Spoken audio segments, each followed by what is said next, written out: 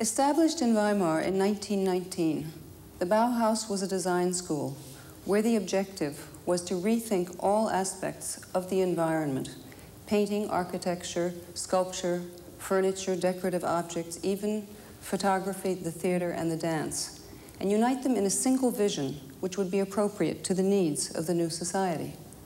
Unlike the Russians, whose utopian dreams for a new society were never fulfilled, many of the Bauhaus projects were, in fact, put into practical expression. And these are the things which have provided the guidelines for much of the great design in the 20th century. Modern architecture is also synonymous with the Bauhaus. This house was designed by Walter Gropius, the first Bauhaus director. Bauhaus architects were synthesizing constructivist ideas of functional materials with modern methods of prefabrication. On this experimental housing estate near Dessau in Germany, built in 1926, they could erect a house in 3 days, thus realizing the dream of many families who wanted clean, light, and economical housing. One might say that the Bauhaus marks the beginning of the modern era in architecture. But if we are looking for that which expresses the highest ideals of the modern movement, it must be the Villa Savoye, completed by Le Corbusier in 1930. This villa shows Le Corbusier's ideal in microcosmic form of a city raised on stilts.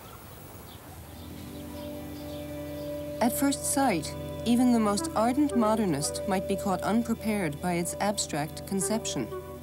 But one should not be deceived by the simplicity of its geometric exterior.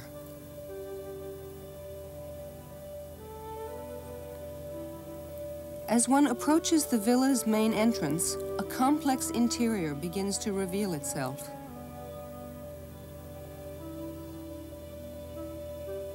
The owners of the villa would ascend to their living area along a grand ramp that rises up through the house. Le Corbusier defined architecture as the magnificent, knowledgeable, and correct play of volumes in light.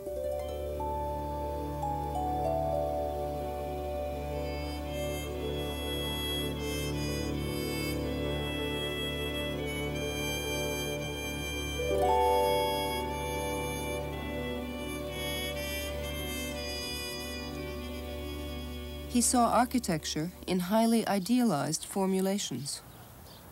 The Villa Savoye is at once a superb illustration of his ideal of formal harmony and a precise application of design principles derived from an analysis of reinforced concrete construction. The body of the Villa Savoye is lifted off the ground by columns. The internal spaces are opened up into each other since the walls no longer support any load. Windows are extended freely in strips across the facade, and on the flat roof is a garden. Another architect, idealist, but of a very different kind, was at work in America, Frank Lloyd Wright. Wright's contributions to 20th century architecture emerged well before World War I with his so-called prairie style, seen here in the Roby House of 1908-9, with its horizontal thrust, sheltering overhangs, terraces, and enclosed gardens. Although always identified with a peculiarly American vernacular, Wright's inspiration was eclectic, including Viennese, Japanese, and Mayan sources. His work would be published in Europe as early as 1910 and would have an influence internationally, including on the architects of the Bauhaus. Wright's concern for a marriage between architecture and landscape would lead to his 1936 house outside of Pittsburgh, Falling Water, built on a natural rock over a small waterfall. But at the same time, in the difficult years of the 1930s, he became more socially conscious and focused on the needs of urban life. He remained nonetheless attached to the elements of nature, seen in the organic forms and use of natural light in such buildings as the Johnson Wax Building of 1936. But these developments in modernist art and architecture did not go uncriticized. Even at the time, many people felt that such work was elitist, that it didn't speak the language of ordinary people.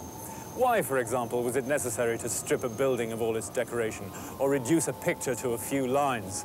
And so, ironically, at its most progressive point, modernism was still widely unacceptable, and many architects did not follow its lead. You can see this in some of the buildings made at that period in New York, like the Chrysler Building of 1928, the Empire State from 1930, and the Rockefeller Center here from 1932. The problem was, what style would appropriately express the enthusiasm for progress, industry and democracy in America? Ironically, the solution was in a more narrative, decorative style that became known as Art Deco. This building is both a monument to the power of capitalism and a clear statement that the figurative tradition is still very much alive.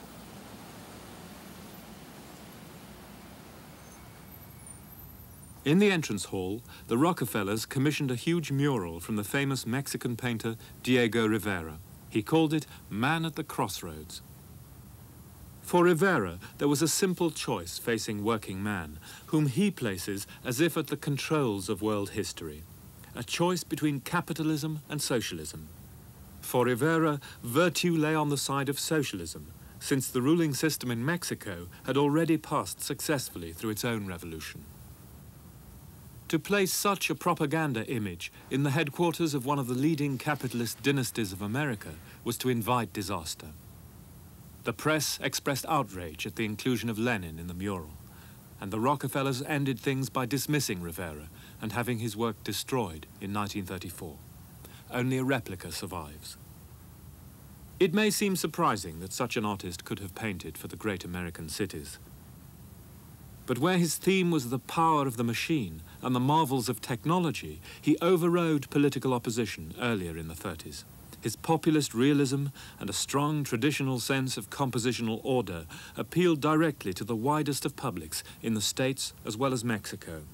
Rivera's art corresponded to a notion of revolution and social realism. Elsewhere, in Europe, another revolution was taking place, led by a poet who saw himself so much as a revolutionary that he traveled to Mexico to visit Rivera and Trotsky, André Breton. The Surrealist revolution also emerged as a reaction to the abstract aspects of modernism. For the Surrealists, art opened a route to the marvelous, or the surreal. This is René Magritte's Le Double Secret, painted in 1927. The Surrealists understood, perhaps better than any group, that man is like an iceberg, of which only a small part is visible in the light of the conscious mind, the rest of which is submerged and moved and guided by the darker currents of the human subconscious. The problem was how to find ways into the subconscious, how to release the spontaneous flow of imagery and writing that would be as unsettling as the chance encounter of an umbrella and a sewing machine on a dissecting table. André Breton advocated two routes into the marvelous, through dreams and automatism. Influenced by psychoanalytical theory, Breton decreed that subconscious images could only become available if the oppressive control of reason was evaded. The transcription of dreams attracted the so-called painters, such as René Magritte and Salvador Dali. Dali's painting, Soft Construction with Boiled Beans, a premonition of civil war, seems to embody his ambition to visualize images of complete irrationality with incredible precision.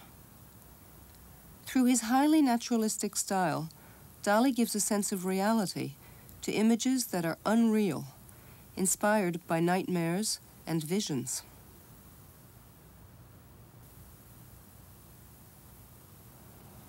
The second kind of surrealist artist, the painter-poet, is exemplified by the sculptor Alexander Calder and the painters Joan Miro and Max Ernst.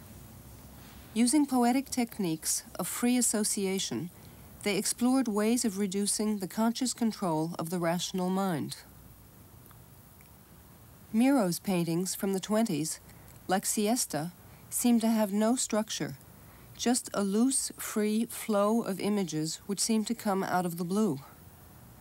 Max Ernst, using a technique of rubbing natural objects, such as wood, shells, and leaves, managed to bring forth unforeseen images, creating landscapes that are truly surreal. This painting of 1927 is called Forest.